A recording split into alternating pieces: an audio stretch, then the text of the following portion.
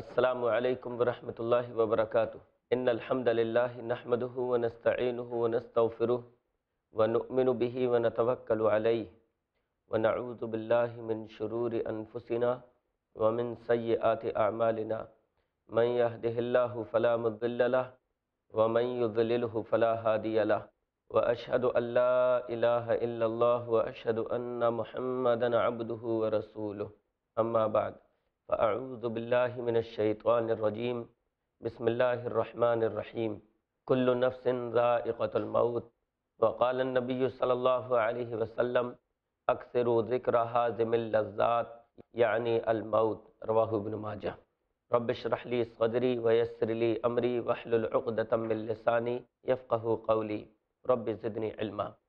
تمام قسم کی تعریفیں، کبریائی، بڑائی، حمد و ثنا اللہ وحدہ لا شریک کے لیے ہے، جو اس کائنات کا پیدا کرنے والا ہے، پالنہار ہے، مدبر ہے، منتظم ہے، اور ان گنت بے انتہا بے شمار درود و سلام نازل ہو جناب محمد الرسول اللہ صلی اللہ علیہ وسلم پر۔ اللہم صلی علی محمد وعلی آل محمد کما صلیت علی ابراہیم وعلی آل ابراہیم انک حمید مجید۔ اللہم بارک علی محمد وعلی آل محمد کما بارکت علی ابراہیم وعلی آل ابراہیم انک حمید مجید۔ محترم ناظرین، میں کمالالدین سنابلی آپ کی خدمت میں حاضر ہوں اپنا پروگرام لے کر، جنازے کے مسائل۔ پچھلے ایپیسوڈ میں ہم نے بات کی تھی مریض کی عیادت کے تعلق سے، موت کی یاد دہانی کے تعلق سے، اور حسن خاتمہ کے تعلق سے۔ ہم بات کر رہے تھے حسن خاتمہ کے تعلق سے کہ حسن خاتمہ کی کیا کیا نشانیاں ہیں۔ حسن خاتمہ کے تعلق سے ہم نے جو باتیں عرض کی ان پر ایک سرسری نگاہ ڈال دیں۔ ہم نے ذکر کیا کہ حسن خاتمہ کی نشانیاں یہ ہیں: نمبر 1، آخری وقت میں کلمہ نصیب ہونا، جیسا کہ اللہ کے رسول صلی اللہ علیہ وسلم نے ارشاد فرمایا، من کان آخر کلامہ لا الہ الا اللہ دخل الجنۃ، ابو داود حدیث نمبر 3116۔ نمبر 2، ہم نے ذکر کیا کہ وفات کے وقت ماتھے پر پسینہ آنا، جیسا کہ اللہ کے رسول صلی اللہ علیہ وسلم نے ارشاد فرمایا، موت المؤمن بعرق الجبین، کہ مومن کی موت پیشانی پر پسینے کے ساتھ ہوتی ہے۔ ترمذی حدیث نمبر 982۔ نمبر 3، ہم نے ذکر کیا کہ جمعے کے دن یا جمعے کی رات میں وفات پانا، جیسا کہ اللہ کے رسول صلی اللہ علیہ وسلم نے ارشاد فرمایا، ما من مسلم یموت یوم الجمعۃ او لیلۃ الجمعۃ الا وقاہ اللہ فتنۃ القبر، کہ جمعے کے دن یا جمعے کی رات میں جب کوئی مسلمان فوت ہوتا ہے تو اللہ رب العالمین اسے قبر کے عذاب سے، قبر کے فتنے سے محفوظ رکھتا ہے، بچا لیتا ہے۔ ترمذی حدیث نمبر 1074۔ نمبر 4، ہم نے ذکر کیا کہ میدان قتال میں موت آنا، جیسا کہ اللہ رب العالمین نے ارشاد فرمایا، وَلَا تَحْسَبَنَّ الَّذِينَ قُتِلُوا فِي سَبِيلِ اللَّهِ أَمْوَاتًا بَلْ أَحْيَاءٌ عِندَ رَبِّهِمْ يُرْزَقُونَ، جو لوگ اللہ کی راہ میں شہید کر دیے گئے ان کو مردہ گمان مت کرو، بلکہ وہ زندہ ہیں، اپنے رب کے پاس رزق دیے جاتے ہیں۔ نمبر 5، جو شخص میدان قتال کے لیے نکلا ہو، غزوے کے لیے نکلا ہو، یا اللہ اور اس کے رسول کی طرف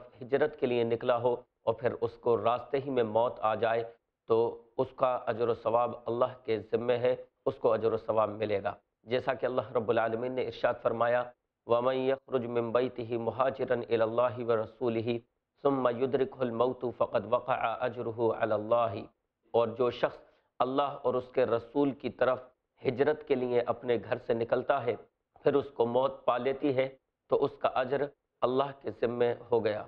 آئیے اب آگے بڑھتے ہیں۔ نمبر 6، طاعون کی بیماری سے موت آنا، یہ بھی اچھے خاتمے کی نشانی ہے۔ کہیں پر طاعون کی بیماری پھیل جائے اور کوئی شخص اس طاعون کی بیماری میں مبتلا ہو جائے تو اس کو شہید کے برابر ثواب ملتا ہے، جیسا کہ اللہ کے رسول صلی اللہ علیہ وسلم نے ارشاد فرمایا، الطاعون شہادۃ لکل مسلم، طاعون ہر مسلمان کے لیے شہادت ہے، یعنی اگر کوئی شخص طاعون کی بیماری سے مرتا ہے اس کو شہید جتنا اجر و ثواب ملے گا۔ بخاری حدیث نمبر 2830۔ اسی طرح اما عائشہ صدیقہ رضی اللہ عنہا فرماتی ہیں کہ انہوں نے نبی صلی اللہ علیہ وسلم سے طاعون کی بیماری کے بارے میں پوچھا یعنی طاعون کے بارے میں پوچھا کہ یہ کیا چیز ہے؟ آپ صلی اللہ علیہ وسلم نے ارشاد فرمایا کہ طاعون یہ ایک عذاب تھا، اللہ رب العالمین نے جس پر چاہتا اس کو بھیجا کرتا تھا، پھر اللہ رب العالمین نے اس کو مؤمنین کے لیے رحمت بنا دیا۔ لہٰذا کوئی بھی مسلمان اگر اس شہر میں ٹھہرا رہتا ہے کہ جہاں پر طاعون کی وبا پھیل گئی ہو، اور وہ یہ یقین اور اعتماد رکھتا ہے کہ اللہ نے میرے مقدر میں جو نقصان لکھ دیا ہے اس کے علاوہ کوئی اور نقصان مجھے نہیں پہنچ سکتا، اور پھر طاعون کی اس وبا سے اس کا انتقال ہو جاتا ہے، تو اللہ رب العالمین اس کو شہید کا درجہ عنایت فرماتا ہے، اللہ رب العالمین اس کو شہید کا مرتبہ یعنی شہید کا اجر و ثواب عنایت فرماتا ہے۔ بخاری حدیث نمبر 5734، پیٹ کی بیماری کی وجہ سے وفات پا جانا، یہ بھی حسن خاتمہ کی نشانی ہے۔ پیٹ کی کوئی بھی بیماری ہو سکتی ہے، چاہے پیٹ میں درد ہو یا کوئی اور بیماری ہو، اگر پیٹ کی اس بیماری کی وجہ سے کسی کا انتقال ہوا ہے تو یہ بھی اس کے حسن خاتمہ کی نشانی ہے، جیسا کہ ابو ہریرہ رضی اللہ عنہ روایت کرتے ہیں کہ اللہ کے رسول صلی اللہ علیہ وسلم نے ارشاد فرمایا، من مات فی البطن فہو شہید، جو شخص پیٹ کی بیماری کی وجہ سے مر گیا وہ شہید ہے۔ مسلم حدیث نمبر 1915۔ نمبر 8، ڈوب کر یا کسی ملبے وغیرہ میں دب کر کسی شخص کی اگر موت آ جائے تو یہ بھی اس کے حسن خاتمہ کی نشانی ہے، جیسا کہ اللہ کے رسول صلی اللہ علیہ وسلم نے ارشاد فرمایا۔ ابو ہریرہ رضی اللہ عنہ اس حدیث کے راوی ہیں کہ نبی صلی اللہ علیہ وسلم ارشاد فرماتے ہیں، شہید 5 قسم کے ہوتے ہیں۔ نمبر 1، طاعون کی بیماری میں ہلاک ہونے والا۔ نمبر 2، پیٹ کی بیماری میں ہلاک ہونے والا۔ نمبر 3، والغرق۔ نمبر 4، وصاحب الحدم، یعنی ڈوبنے کی وجہ سے جس کی موت ہو جائے، اور اسی طرح ملبے وغیرہ میں دب کر جس شخص کی موت ہو جائے۔ اور نمبر 5، اللہ کی راہ میں شہید ہونے والا۔ بخاری حدیث نمبر 2829 اور مسلم حدیث نمبر 1914۔ نمبر 9، دوران حمل میں موت آنا۔ اگر کوئی خاتون حمل سے ہے اور اسی حمل کی تکلیف میں اور اسی حمل کے دوران اگر اس کی موت ہو جاتی ہے تو اللہ رب العالمین کے یہاں اس کو شہید کا درجہ ملتا ہے، اللہ رب العالمین اس کو شہید جیسا ثواب عطا فرماتا ہے، جیسا کہ اللہ کے رسول صلی اللہ علیہ وسلم نے ایک حدیث میں 7 شہیدوں کا ذکر کیا۔ اسی حدیث میں آپ صلی اللہ علیہ وسلم نے ارشاد فرمایا، وَالْمَرْأَةُ تَمُوتُ بِجُمْعٍ، یعنی وہ عورت، وہ خاتون جو حمل کے دوران فوت ہو جائے وہ بھی شہید ہے، اس کو بھی اللہ رب العالمین شہادت کا درجہ عنایت فرمائے گا۔ ابو داود حدیث نمبر 3111۔ نمبر 10، کوئی شخص اپنی جان کی حفاظت کرتے ہوئے یا اپنے مال کی حفاظت کرتے ہوئے یا اپنے دین کی حفاظت کرتے ہوئے اگر مر جاتا ہے تو اللہ کی نگاہ میں وہ بھی شہید ہے۔ سعید بن زید رضی اللہ عنہ فرماتے ہیں کہ اللہ کے رسول صلی اللہ علیہ وسلم نے ارشاد فرمایا، من قتل دون مالہ فہو شہید، ومن قتل دون اہلہ فہو شہید، ومن قتل دون دینہ فہو شہید، ومن قتل دون دمہ فہو شہید۔ ابو داود حدیث نمبر 4772۔ فرمایا اللہ کے رسول صلی اللہ علیہ وسلم نے، جو شخص اپنے مال کی حفاظت کرتے ہوئے قتل کر دیا جائے وہ شہید ہے، اور جو شخص اپنے گھر والوں کی حفاظت کرتے ہوئے شہید کر دیا جائے، گھر والوں کی حفاظت، خدا نہ خواستہ اللہ نہ کرے کوئی ہماری یا آپ کے گھر والوں کے عزت و آبرو پر حملہ کرتا ہے، آپ اپنے گھر والوں کا دفاع کرتے ہیں، اپنے گھر والوں کی عزت و آبرو کی حفاظت کرتے ہیں، اپنے گھر والوں کی جان کی حفاظت کرتے ہیں، اور اس دفاع میں اگر وہ لوگ آپ کو قتل کر دیتے ہیں تو اللہ رب العالمین کے یہاں آپ کو شہادت کا درجہ نصیب ہوگا۔ ومن قتل دینہ فہو شہید، جو شخص اپنے دین کو بچانے کے لیے شہید ہو جائے، اور جو شخص اپنی جان بچانے کے لیے قتل کر دیا جائے وہ بھی شہید ہے۔ تو یہ 10 چیزیں جو ہم نے آپ حضرات کے سامنے ذکر کی ہیں، یہ حسن خاتمہ کی نشانی ہے۔ ناظرین، اب وقت ہے چھوٹے سے وقفے کا۔ وقفے کے بعد ہم پھر آپ سے ملاقات کریں گے اسی موضوع کو لے کر، جنازے کے مسائل۔ تب تک دیکھتے رہیے iPlus TV، بہتر زندگی کے لیے۔ السلام علیکم ورحمۃ اللہ وبرکاتہ۔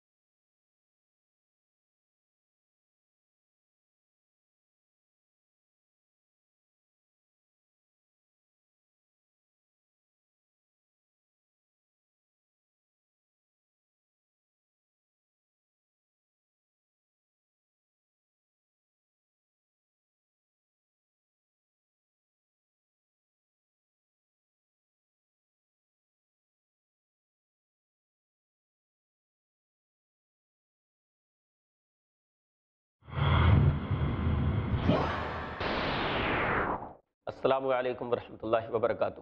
ناظرین، میں آپ کی خدمت میں حاضر ہوں اپنا موضوع لے کر، جنازے کے مسائل۔ وقفے سے پہلے ہم بات کر رہے تھے حسن خاتمہ کے تعلق سے، یعنی اچھے خاتمے کی کیا کیا نشانیاں ہیں۔ اب آئیے ذکر کرتے ہیں میت کے احکام، میت کے مسائل۔ جب کسی کی موت ہو جائے تو اس کے کیا کیا احکام ہیں، کیا کیا مسائل ہیں، ان مسائل کا ہم ذکر کرتے ہیں۔ ناظرین، میں آپ کی توجہ چاہوں گا کیونکہ یہ بہت ہی اہم مسائل ہیں۔ آپ ان تمام مسائل کو بغور دیکھیں گے اور ان کو اپنے ذہنوں میں بٹھانے کی کوشش کریں گے، کیونکہ یہ بہت ہی اہم مسائل ہیں جو میں اب آگے بیان کرنے جا رہا ہوں۔ مسئلہ نمبر 1، میت کی آنکھیں بند کر دینی چاہیے۔ جب کسی کا انتقال ہو جائے تو اس کی آنکھیں بند کر دینی چاہیے، کیونکہ کئی مرتبہ میت کی آنکھیں کھلی رہ جاتی ہیں۔ میت کی آنکھیں کیوں کھلی رہ جاتی ہیں اور میت کی آنکھیں بند کر دینی چاہیے، ان دونوں چیزوں کی دلیل ہم آپ کے سامنے پیش کرتے ہیں۔ اللہ کے رسول صلی اللہ علیہ وسلم نے ارشاد فرمایا، اذا حضرتم موتاکم فاغمضوا البصر فان البصر یتبع الروح وقولوا خیرا۔ ابن ماجہ حدیث نمبر 1455۔ فرمایا اللہ کے رسول صلی اللہ علیہ وسلم نے، جب تم میت کے پاس حاضر ہو، اذا حضرتم موتاکم، جب تم اپنے مردوں کے پاس، اپنی میت کے پاس حاضر ہو، فاغمضوا البصر، تو اس کی آنکھوں کو بند کر دو۔ اس لیے کہ آنکھیں، نگاہیں روح کا پیچھا کرتی ہیں۔ جب روح انسان کے جسم سے نکلتی ہے تو نگاہیں اس روح کو جاتا ہوا دیکھتی ہیں اور نگاہیں اس کا پیچھا کرتی ہیں۔ اور آپ صلی اللہ علیہ وسلم نے آگے فرمایا کہ دیکھو، اس وقت تم بھلی بات کہا کرو، جس وقت تم میت کے پاس موجود ہو تو تم بھلی بات کہو، اچھی بات کہو، اس لیے کہ گھر والے جو کچھ کہتے ہیں اس پر آمین کہا جاتا ہے۔ اسی طرح ام سلمہ رضی اللہ عنہا سے جو روایت ہے کہ جب ابو سلمہ رضی اللہ عنہ کی وفات ہوئی تو آپ صلی اللہ علیہ وسلم وہاں پر آئے۔ آئیے اس کے پہلے عربی الفاظ دیکھ لیں۔ عن ام سلمہ رضی اللہ عنہا قالت دخل رسول اللہ صلی اللہ علیہ وسلم علی ابی سلمہ وقد شق بصره فاغمضه ثم قال ان الروح اذا قبض تبعه البصر۔ مسلم حدیث نمبر 920۔ فرماتی ہیں ام سلمہ رضی اللہ عنہا کہ نبی صلی اللہ علیہ وسلم ابو سلمہ کی میت پر تشریف لائے۔ وقد شق بصره، ابو سلمہ کی آنکھیں کھلی رہ گئی تھیں۔ تو نبی صلی اللہ علیہ وسلم نے ان کی آنکھوں کو بند کر دیا، فَأَغْمَضَهُ ثُمَّ قال، پھر آپ نے ارشاد فرمایا کہ روح جب قبض کی جاتی ہے تو نظر اس کا پیچھا کرتی ہے، ان الروح اذا قبض تبعه البصر، روح جب نکلتی ہے، قبض کی جاتی ہے تو نگاہیں اس کا پیچھا کرتی ہیں، یعنی یہ سبب ہے میت کی آنکھیں کھلی رہ جانے کا، نگاہیں روح کو جاتا ہوا دیکھتی ہیں۔ اس سے یہ بھی پتہ چلا کہ روح نکل جانے کے بعد بھی کچھ دیر میت کے جسم کے بعض حصوں میں جان باقی رہتی ہے اور وہ رفتہ رفتہ ختم ہوتی ہے، رفتہ رفتہ وہ جان ختم ہوتی ہے اور نکلتی ہے، کیونکہ آنکھوں میں اگر جان نہیں ہوگی روح نکلنے کے بعد تو وہ آنکھیں روح کا پیچھا کیسے کریں گی، ان کو جاتا ہوا کیسے دیکھیں گی۔ حدیث سے ثابت ہے کہ جب روح جاتی ہے، روح قبض کی جاتی ہے تو نگاہیں اس کا پیچھا کرتی ہیں، پتہ یہ چلا کہ نگاہوں میں تھوڑی دیر کے لیے جان باقی رہتی ہے، اسی وجہ سے وہ اس کا پیچھا کرتی ہے۔ اور میڈیکل بھی اس کو پروف کرتا ہے کہ مرنے کے بعد انسان کی آنکھوں میں کچھ دیر تک جان باقی رہتی ہے، تو اس وجہ سے اگر میت کی آنکھیں کھلی رہ گئی ہیں کیونکہ وہ روح کو جاتا ہوا دیکھتی ہیں، تو پہلی چیز یہ ہے کہ اس کی آنکھوں کو بند کر دیا جائے۔ نمبر 2، میت کے پاس جب حاضر ہوں تو میت کے لیے دعا کرنا یہ افضل ہے۔ ام سلمہ رضی اللہ عنہا فرماتی ہیں کہ اللہ کے رسول صلی اللہ علیہ وسلم جب ابو سلمہ کی میت پر حاضر ہوئے، یعنی ابو سلمہ کی میت پر تشریف لائے اور ان کی آنکھیں بند کر دیں، تو نبی صلی اللہ علیہ وسلم نے یہ دعا فرمائی، یہ کہا اللہم اغفر لأبی سلمۃ وارفع درجتہ فی المہدیین واخلفہ فی عقبہ فی الغابرین واغفر لنا ولہ یا رب العالمین وافسح لہ فی قبرہ ونور لہ فیہ۔ مسلم حدیث نمبر 920 اور ابو داود حدیث نمبر 3118۔ اس کا مطلب یہ ہے کہ آپ صلی اللہ علیہ وسلم نے یہ دعا کی کہ اے اللہ ابو سلمہ کی مغفرت کر دے، ابو سلمہ کو بخش دے، اللہم اغفر لأبی سلمۃ، اے اللہ تو ابو سلمہ کی مغفرت کر دے، ورفع درجتہ فی المہدیین، اور ہدایت یافتہ لوگوں میں اس کے درجات کو بلند فرما دے، اور اے اللہ اس کے باقی ماندہ لوگوں کا تو نگہبان بن جا، وَخْلُفْهُ فِي عَقِبِهِ فِي الْغَابِرِينَ، اس کے جو پسماندہ بچے ہیں یعنی اس کے جو گھر والے ہیں، اللہ تو ان کا نگہبان بن جا، وَاغْفِرْ لَهُ وَلَنَا یا رب العالمین، اے جہانوں کے پروردگار تو ہمیں بھی معاف کر دے اور ابو سلمہ کو بھی معاف کر دے، اور اے اللہ ابو سلمہ کی قبر کو اس کے لیے کشادہ کر دے اور اس کی قبر کو تو منور فرما دے، ونور لہ فیہ، اس کی قبر کو منور فرما دے۔ اس حدیث سے پتہ چلا کہ میت کے لیے دعا کرنا مسنون ہے، مستحب ہے، نبی صلی اللہ علیہ وسلم کا طریقہ ہے۔ مسئلہ نمبر 3، میت کو ایک کپڑے سے ڈھک دینا چاہیے، جیسا کہ ام عائشہ صدیقہ رضی اللہ عنہا ارشاد فرماتی ہیں، عن عائشہ رضی اللہ عنہا قالت ان النبی صلی اللہ علیہ وسلم حین توفی سجی ببرد حبرۃ، بخاری حدیث نمبر 5814۔ اس کا مطلب یہ ہے کہ اما عائشہ صدیقہ رضی اللہ عنہا فرماتی ہیں کہ نبی صلی اللہ علیہ وسلم کی جب وفات ہو گئی تو آپ کو ایک دھاری دار چادر سے ڈھانپ دیا گیا۔ اس سے پتہ چلا کہ میت کو کسی چادر سے یا کسی کپڑے سے ڈھانپ دینا چاہیے، یعنی اچھے خاتمے کی کیا کیا نشانیاں ہیں۔ اب آئیے ذکر کرتے ہیں میت کے احکام، میت کے مسائل۔ جب کسی کی موت ہو جائے تو اس کے کیا کیا احکام ہیں، کیا کیا مسائل ہیں، ان مسائل کا ہم ذکر کرتے ہیں۔ ناظرین میں آپ کی توجہ چاہوں گا کیونکہ یہ بہت ہی اہم مسائل ہیں، آپ ان تمام مسائل کو بغور دیکھیں گے اور ان کو اپنے ذہنوں میں بٹھانے کی کوشش کریں گے، کیونکہ یہ بہت ہی اہم مسائل ہیں جو میں اب آگے بیان کرنے جا رہا ہوں۔ مسئلہ نمبر 1، میت کی آنکھیں بند کر دینی چاہیے۔ جب کسی کا انتقال ہو جائے تو اس کی آنکھیں بند کر دینی چاہیے، کیونکہ کئی مرتبہ میت کی آنکھیں کھلی رہ جاتی ہیں۔ میت کی آنکھیں کیوں کھلی رہ جاتی ہیں اور میت کی آنکھیں بند کر دینی چاہیے، ان دونوں چیزوں کی دلیل ہم آپ کے سامنے پیش کرتے ہیں۔ اللہ کے رسول صلی اللہ علیہ وسلم نے ارشاد فرمایا، اذا حضرتم موتاکم فاغمضوا البصر فان البصر یتبع الروح وقولوا خیرا۔ ابن ماجہ حدیث نمبر 1455۔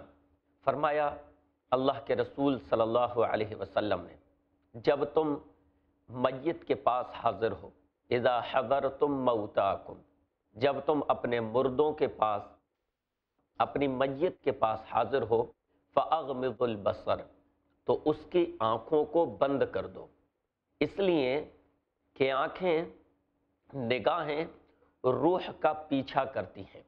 جب روح انسان کے جسم سے نکلتی ہے تو نگاہیں اس روح کو جاتا ہوا دیکھتی ہیں اور نگاہیں اس کا پیچھا کرتی ہیں۔ اور آپ صلی اللہ علیہ وسلم نے آگے فرمایا کہ دیکھو اس وقت تم بھلی بات کہا کرو، جس وقت تم میت کے پاس موجود ہو تو تم بھلی بات کہو، اچھی بات کہو، اس لیے کہ گھر والے جو کچھ کہتے ہیں اس پر آمین کہا جاتا ہے۔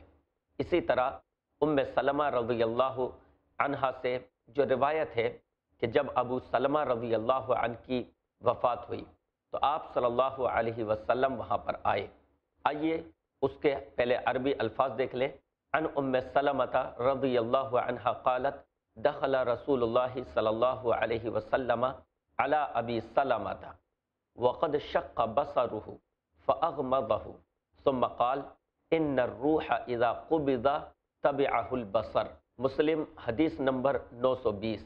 فرماتی ہیں سلمہ رضی اللہ عنہا کہ نبی صلی اللہ علیہ وسلم ابو سلمہ کی میت پر تشریف لائے۔ وقد شق بصره، ابو سلمہ کی آنکھیں کھلی رہ گئی تھیں تو نبی صلی اللہ علیہ وسلم نے ان کی آنکھوں کو بند کر دیا۔ فاغمضه ثم قال، پھر آپ نے ارشاد فرمایا کہ روح جب قبض کی جاتی ہے تو نظر اس کا پیچھا کرتی ہے۔ ان الروح اذا قبض تبعه البصر، روح جب نکلتی ہے، قبض کی جاتی ہے تو نگاہیں اس کا پیچھا کرتی ہیں، یعنی یہ سبب ہے میت کی آنکھیں کھلی رہ جانے کا، نگاہیں روح کو جاتا ہوا دیکھتی ہیں۔ اس سے یہ بھی پتہ چلا کہ روح نکل جانے کے بعد بھی کچھ دیر میت کے جسم کے بعض حصوں میں جان باقی رہتی ہے اور وہ رفتہ رفتہ ختم ہوتی ہے، رفتہ رفتہ وہ جان ختم ہوتی ہے اور نکلتی ہے، کیونکہ آنکھوں میں اگر جان نہیں ہوگی روح نکلنے کے بعد تو وہ آنکھیں روح کا پیچھا کیسے کریں گی، ان کو جاتا ہوا کیسے دیکھیں گی۔ حدیث سے ثابت ہے کہ جب روح جاتی ہے، روح قبض کی جاتی ہے تو نگاہیں اس کا پیچھا کرتی ہیں۔ پتہ یہ چلا کہ نگاہوں میں تھوڑی دیر کے لیے جان باقی رہتی ہے، اسی وجہ سے وہ اس کا پیچھا کرتی ہے۔ اور میڈیکل بھی اس کو پروف کرتا ہے کہ مرنے کے بعد انسان کی آنکھوں میں کچھ دیر تک جان باقی رہتی ہے، تو اس وجہ سے اگر میت کی آنکھیں کھلی رہ گئی ہیں کیونکہ وہ روح کو جاتا ہوا دیکھتی ہیں تو پہلی چیز یہ ہے کہ اس کی آنکھوں کو بند کر دیا جائے۔ نمبر 2، میت کے پاس جب حاضر ہوں تو میت کے لیے دعا کرنا یہ افضل ہے۔ سلمہ رضی اللہ عنہا فرماتی ہیں کہ اللہ کے رسول صلی اللہ علیہ وسلم جب ابو سلمہ کی میت پر حاضر ہوئے، یعنی ابو سلمہ کی میت پر تشریف لائے اور ان کی آنکھیں بند کر دیں تو نبی صلی اللہ علیہ وسلم نے یہ دعا فرمائی، یہ کہا اللہم اغفر لأبی سلمۃ وارفع درجتہ فی المہدیین واخلفہ فی عقبہ فی الغابرین واغفر لنا ولہ یا رب العالمین وافسح لہ فی قبرہ ونور لہ فیہ۔ مسلم حدیث نمبر 920 اور ابو داود حدیث نمبر 3118۔ اس کا مطلب یہ ہے کہ آپ صلی اللہ علیہ وسلم نے یہ دعا کی کہ اے اللہ ابو سلمہ کی مغفرت کر دے، ابو سلمہ کو بخش دے۔ اللہم اغفر لأبی سلمۃ، اے اللہ تو ابو سلمہ کی مغفرت کر دے، ورفع درجتہ فی المہدیین، اور ہدایت یافتہ لوگوں میں اس کے درجات کو بلند فرما دے، اور اے اللہ اس کے باقی ماندہ لوگوں کا تو نگہبان بن جا۔ وَاخْلُفْهُ فِي عَقِبِهِ فِي الْغَابِرِينَ، اس کے جو پسماندہ بچے ہیں یعنی اس کے جو گھر والے ہیں، اللہ تو ان کا نگہبان بن جا، وغفر لہو ولنا یا رب العالمین، اے جہانوں کے پروردگار تو ہمیں بھی معاف کر دے اور ابو سلمہ کو بھی معاف کر دے، اور اے اللہ ابو سلمہ کی قبر کو اس کے لیے کشادہ کر دے اور اس کی قبر کو تو منور فرما دے، ونور لہو فیہ، اس کی قبر کو منور فرما دے۔ اس حدیث سے پتہ چلا کہ میت کے لیے دعا کرنا مسنون ہے، مستحب ہے، نبی صلی اللہ علیہ وسلم کا طریقہ ہے۔ مسئلہ نمبر 3، میت کو ایک کپڑے سے ڈھک دینا چاہیے، جیسا کہ اما عائشہ صدیقہ رضی اللہ عنہا ارشاد فرماتی ہیں، ان عائشہ رضی اللہ عنہا قالت ان النبی صلی اللہ علیہ وسلم حین توفی سجی ببرد حبرۃ، بخاری حدیث نمبر 5814۔ اس کا مطلب یہ ہے کہ اما عائشہ صدیقہ رضی اللہ عنہا فرماتی ہیں کہ نبی صلی اللہ علیہ وسلم کی جب وفات ہو گئی تو آپ کو ایک دھاری دار چادر سے ڈھانپ دیا گیا۔ اس سے پتہ چلا کہ میت کو کسی چادر سے یا کسی کپڑے سے ڈھانپ دینا چاہیے۔ ناظرین، آج کا وقت یہی ختم ہوا، بہت ہی اہم مسائل چل رہے ہیں لیکن رخصت ہونا ہماری مجبوری ہے۔ ہم امید کرتے ہیں کہ اگلے پروگرام میں آپ پھر حاضر ہوں گے اور ہمارے اس موضوع کو سنیں گے، کیونکہ بہت ہی اہم موضوع ہے۔ تب تک کے لیے ہمیں اجازت دیجیے اور دیکھتے رہیے iPlus TV، بہتر زندگی کے لیے۔ السلام علیکم ورحمۃ اللہ وبرکاتہ۔